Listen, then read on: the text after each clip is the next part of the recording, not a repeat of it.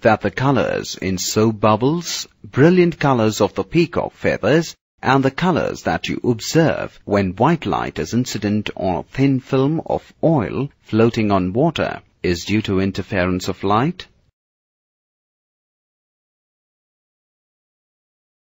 The colors are due to the interference between light rays reflected from the front and back surfaces of the thin film of soap making up the bubble. The colors depend on the thickness of the film, ranging from black, where the film is thinnest, to red, where it is thickest.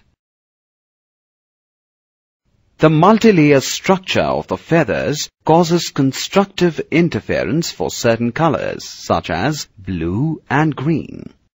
The colors change as you view a peacock's feather from different angles. The pattern of colors produced when white light is incident on a thin film of oil floating on water is due to interference of light. Variations in film thickness produce this interesting color pattern.